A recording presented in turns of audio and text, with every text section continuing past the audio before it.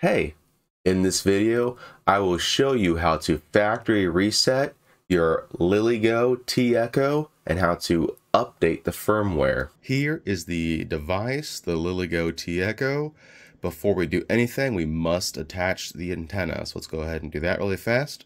Once the antenna is attached, we can use their puny out-of-the-box Type-C cable, or you can use your own if you have it, 10-foot cable, because that makes life a lot easier. Unlike me, please do not spend 2 hours trying to read the factory erase instructions, where the first 5 are easy peasy, but my gosh, this 6th one has so many hidden variables, it drove me mad for 2 hours. I ended up having to join the Discord, which, by the way, their Discord is absolutely fantastic. They're all nice. They're all knowledgeable people who can bring it down to someone of my level. Instead of spending 2 hours, we can spend 3 minutes. And nobody calls the command prompt serial console. I mean, I'm not a tech guru, but I don't know a single person that calls the command prompt serial console.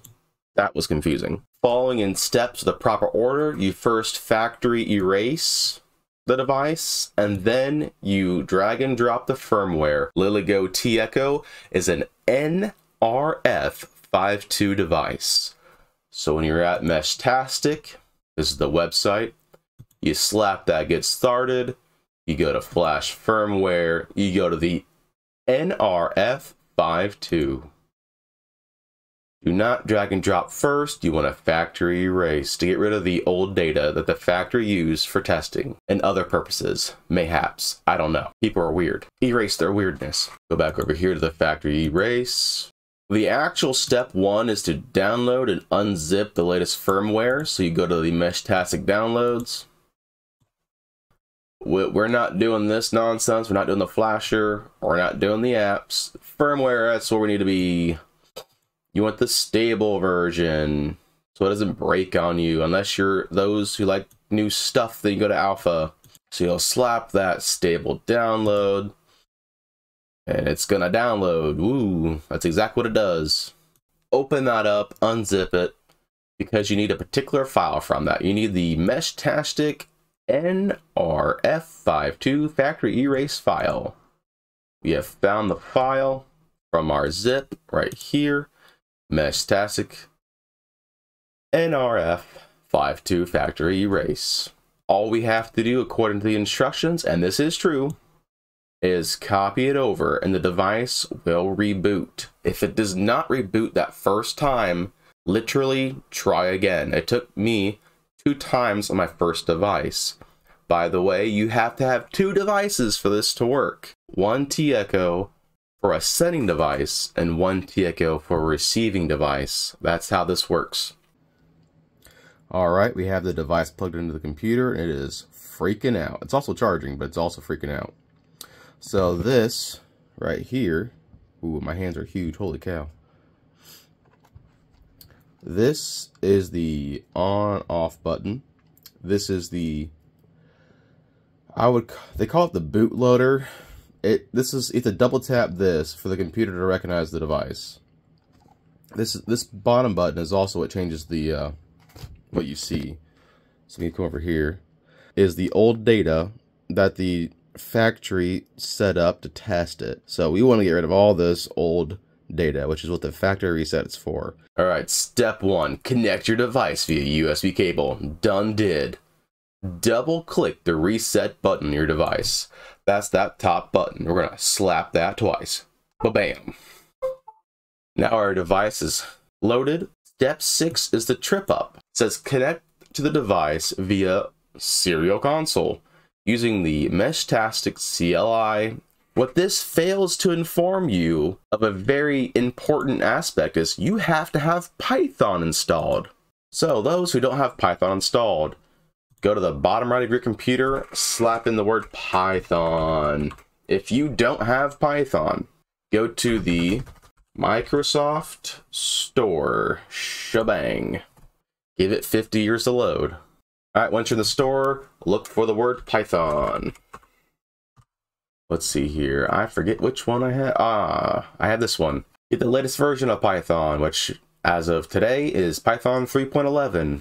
Once this is finished installing, you'll have Python and you'll have pip. Both are extremely important. So whip up that command prompt. Shebang. Well, how do we get the Python codes that we need to install the Meshtastic library? Right click this, new tab.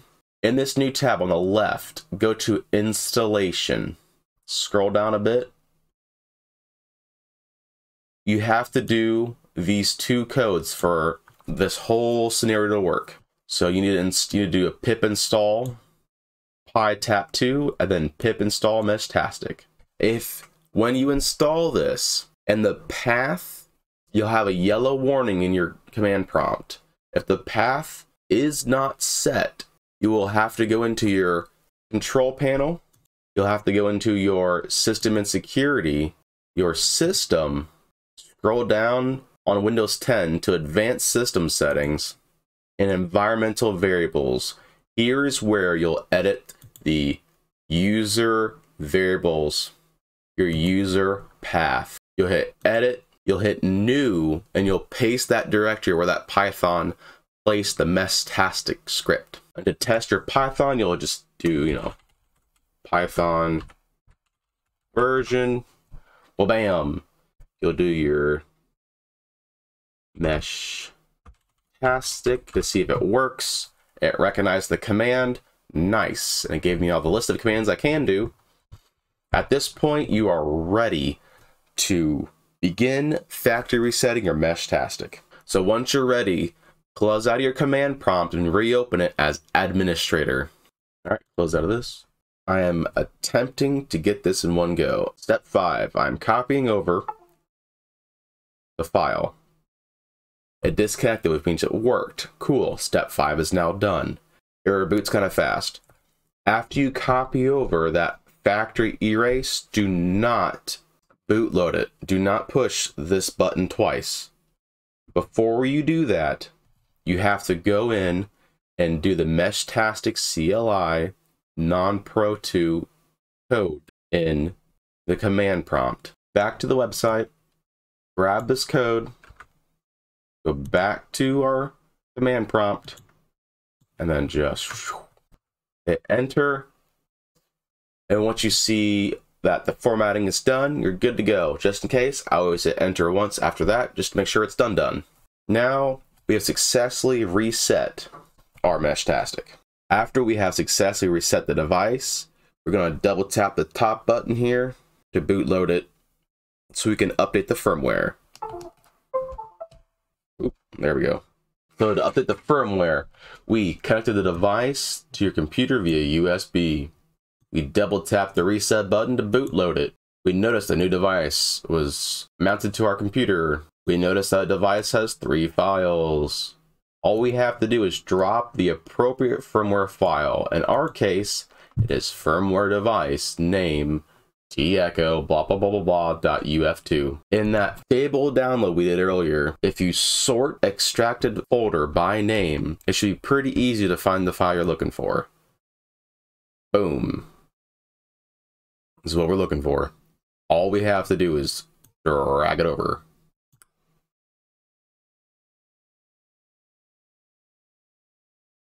It's copying, it's doing its thing.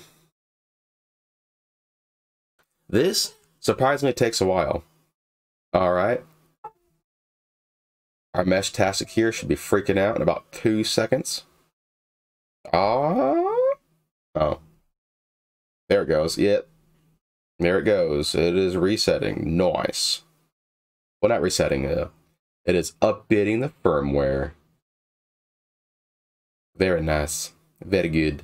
Again, this process takes about 2 minutes, so I'll see you in about 2 minutes. Now, to test whether our device actually works or not, we're going to go to the Connect and Configure Device. Woohoo! Easiest way to test this is Web Client, and the Web Client only works in certain browsers, namely Chrome and Edge. It says no devices. We're going to do new connection, serial.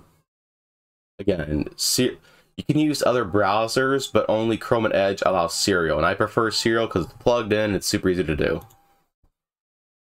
I'm going to go to what port it's on. It is the tiny USB. Gonna connect to it. And we have no peers. This is exactly what we want. The old configuration had like 5 or 6 peers. This device has been successfully reset, successfully updated, and is good to go for use. If you made it this far in the video, thank you so much. There are other videos showing people how to use this device. I'm not gonna do that part. I did the hard part. We made it through the hard part, setting up the darn thing. So if you like this video, like and subscribe.